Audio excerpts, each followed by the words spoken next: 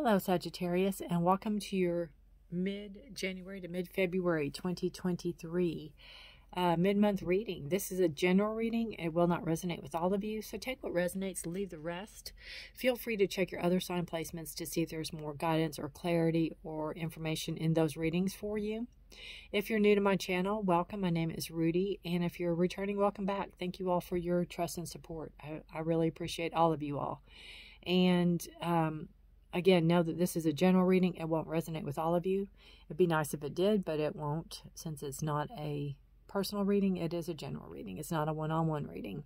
So take what resonates, leave the rest. Feel free to check your other sign placements if you have more, if you need more guidance or clarity. All right. We're going to start out with the first three cards in the middle, and they are where you're at right now. We have the Empress, we have this Nine of Cups, and we have Justice. There could be some legal action that you have going on here. It could be something about child custody. It could be having something to do about a job or a business.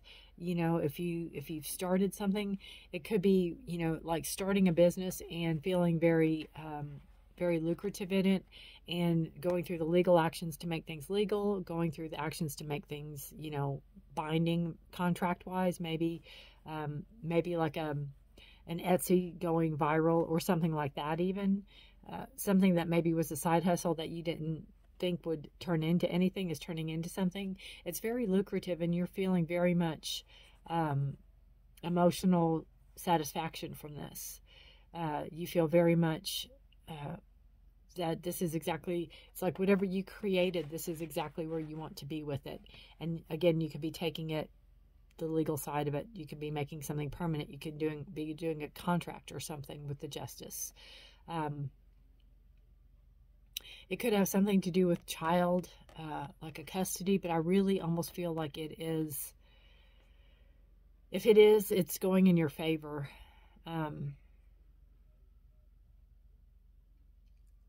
And if it is, you have very much emotional ties into the situation, whatever it is, very much feelings and emotions tied into this. And you put a lot of work into it. But I really feel more like it's a business venture, or it's something near and dear to your heart that you're creating. It could be something creative. It might not be a brick and mortar business, or it could be an online business. And maybe you're looking into making it legal, making it, you know, to where you can maybe make money on it now, because it's you're really enjoying this. Justice is a card of Libra, bringing balance in. Maybe you're figuring out how to balance work with new side hustle or something like that. We have your health, and your health is the Ten of Pentacles. And I just feel if you're an older person watching this, that you're crossing your T's and dotting your I's. You could be getting, you know, all your checkups that you need. You could be doing all the things you need to do. You could be getting, you know, things in order if and when an event happens. You know, not saying nothing's going to happen to you, but it's just like crossing your T's and dotting your I's and doing things so other people don't have to do things. Like if you get a will in order, that, you know, all your paperwork in order, if and when anything happens, it's there, and just kind of letting those people know where things are. I see too that with this card is that, you know, your work could be paying for like a full checkup or a full whatever, and you're taking advantage of it. You're doing everything you can do to ensure that you are the healthiest that you can be, is what I feel with the Ten of Pentacles. You are not leaving any stone unturned. You're seeing all the potential for everything that you have going on in, you know, work-wise. And, you know, they could be paying for, since it's the first of the year, they could be paying for some type of a wellness check. And you're taking advantage of everything they're offering, is what I feel with that card too. All right. We have your wealth is the Eight of Swords. I almost feel like you could be holding yourself back. You could be very frugal on spending. You could be very not trusting as far as investments. You are it's almost like you're standing in your own ways, what I feel with the money. I think you could be doing a lot more with what you have, and you're either afraid or scared or don't know which direction to go in. The swords are knowledge, though, so knowledge is to be had. There's people to ask, there's help around you. You know, it's taking power back over your thoughts, taking power back over your actions. Your money could be tied up into something as well, and maybe waiting for that to be released. If it's some type of court or legal action, maybe waiting for that to be released. You could be waiting for some money to come in as well, and you feel tied or like you can't spend, or you have to really watch what you spend, probably more so than you need to. But I feel like you feel like it's better safe than sorry. Your work environment, King of Cups. You could be getting a promotion, a raise, some type of job, moving up in some type of job division. That could be what you're waiting for with your wealth. Maybe it's I think it's something that you've wanted for a while with the cups, something you're emotionally tied to or emotionally invested in even. It could be your boss or your boss's boss that sees you, recognizes you, some type of recognition for a job well done, or where you're noted for being very stable and unwavering in a lot of chaos or a lot of drama. You hold your emotions in check where other people might not. There could be some type of recognition, promotion, or engagement for future potential in the company or in the job. I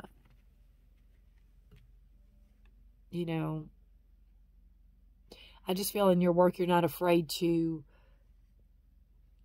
say things or take action or show emotion or speak up. You don't hold your tongue is what I feel. Your love life. We have the Tower. If you're not in a relationship, you could be coming out of a bad relationship. Right now in your thoughts, all relationships are not good. You're not looking for love. You're not going there. Once bitten, twice shy, that kind of energy. If you're in a relationship, things have to change. Things cannot go on the way they're going on. You have to get down to the foundation of what founded your relationship and build up from there. There could be some distrust. There could be some type of situation that came up that is not good, that you all had to address. Some type of, something going on that needed to be addressed that wasn't addressed. Communication's the key, and I think there wasn't communication, and it can break down a relationship really quickly. It's not saying it can't be saved. It can absolutely be saved. It's just it can't go on the way it's going on. Things have to change if you're in a relationship. All right. Bottom of the deck energy. We have, wow. We have the Nine of Swords, which is worry and anxiety, sleepless nights, stress, struggle, with the Three of Hearts. I say that all the time, with the Three of Swords, which is hurt, heartache, learning from a bad experience kind of energy, which can go with, either one of these two, with your money or relationships. But it just talks about, 9 is a completion of a cycle. So whatever this is coming to an end. Overthinking things, putting too much thought into a situation, kind of like the Eight of Swords, The bird thinks that probably all the swords are stabbing it and it can't get away. But if the bird would just fly, this is caught on the sword and all that ribbon would be loose and they would be free. They're not stabbed. They're not held out. They can easily fly up. So rising above mental situations that have you trapped could be some type of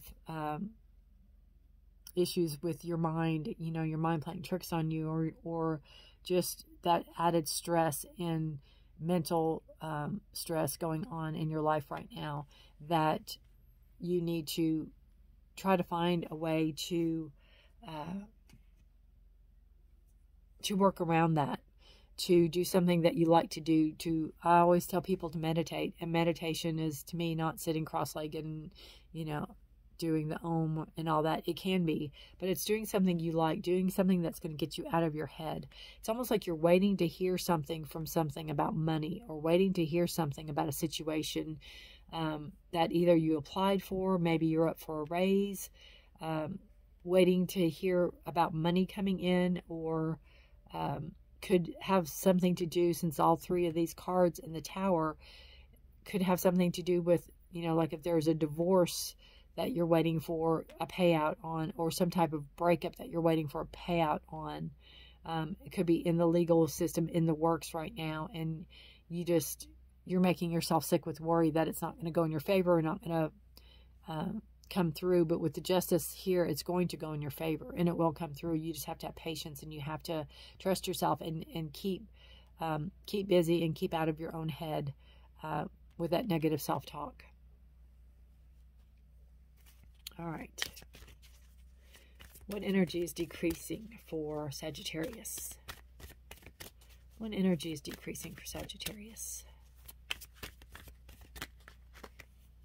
Wide open. I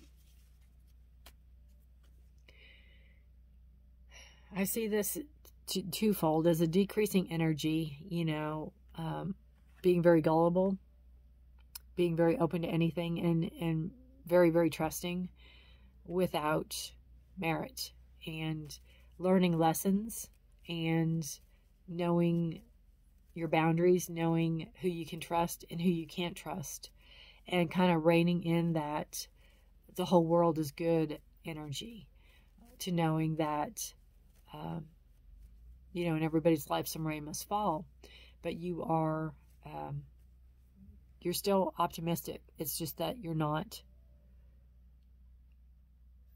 completely trusting on all aspects. It's kind of like if somebody's in a dating site or whatever, and they meet somebody, and that person is not, they're catfishing. They're not who they say they are. And you fall hook, line, and sinker, and then the next go around, you know better. Kind of that. You're not as gullible. You're not as vulnerable. You're not as naive. What energy is increasing for Sagittarius? What energy is increasing? Field of Dreams. Wow. Sky's the limit, right? Sky's the limit. What a beautiful card. What are you creating? You have the Empress, which is creation. Keep following your dreams. Let's see what we have. We have your thoughts, feelings, and beliefs are always engaging the vast field of pure potential. Be clear about your thoughts, feelings, and beliefs. Concentrate on the best life regardless of the temporary outer conditions imposed upon you by the greater world, which has its own story to tell. You have a basket full of seeds that are quite powerful for your talents. For your talents are divinely inspired and will indeed lead to a great harvest to be shared with others. You will reap what you have sown. Dream big, dream beautiful, take action, and tend to the garden of your life and experience the extraordinary. Beautiful. I love that one. Dream big. I think a lot of people's problem is they're limited. They hold themselves back. They're limited. Kind of like the Eight of Swords, holding yourself back from your thoughts, actions, thinking you're not good enough, thinking, things won't work out. You have to dream big, and you have to know that the universe has your back, and the universe is vastly big for everybody. Don't think by taking something from the universe that you're depleting it. There's plenty for everybody to go around. All right. What energy? Let's see. Ooh, there we go. The Scarab Beetle Spirit. Magic works through you. Oh, I just got goosebumps. That just flew right out, I tell you. What a beautiful card. Let's see what Miss Colette Baron Reed has to say about her card. In ancient Egypt, the scarab beetle was revered for the creative magic of scarab beetle spirit. Reminds us that we can bring forth something extraordinary. There's that word again. Extraordinary, right? Seemingly out of thin air. Field of dreams. Believe in your dreams. Whenever you let your creativity flow through you, scarab beetle reminds you that spirit has given you the gift of infinite potential. You have an ally as you fashion something new or repurpose the old. For spirit co-creates with you, channeling energy through you so that you feel replenished and vitalized as you make magic with what is at hand. Now is the time for great optimism, for you can accomplish anything you desire, and your creative endeavors will come to fruition. Miracles, opportunities, abundance, and love will appear seemingly out of nowhere as you allow spirit to work through you and magically manifest what you need. I'm not going to go back and reread this, but if you go back and reread that, I guarantee you it says about exactly the same thing. Beautiful. So you might not see the scarab beetle running around, but if you see a beetle, remember this reading, re-watch it. I will go back again and listen to that Field of Dreams because it says pretty much the same thing. You're the creator of your universe. Go for it. Anything you desire, you can bring into fruition. Beautiful reading. Beautiful reading. All right. Sagittarius, know that I put out readings the first of the month for love, for committed and singles. If you're interested, subscribe, hit the notification bell. If you know any other Sagittarius this sounds like and you want to share, feel free to share this video with them. I'd appreciate that. Take care of yourselves and each other. Give me a thumbs up if you like the video. Give me some type of comment if you need to comment or if you have a question. Beautiful, beautiful reading. Very much, so much potential there. If you can kind of get out of your own way, that's what I'm feeling. You'll open the doors. The doors will open. So, and know that there's plenty. There is enough for everybody. All right, Sagittarius, take care of yourselves and each other. Stay safe and healthy. Be blessed. Until next time, bye for now.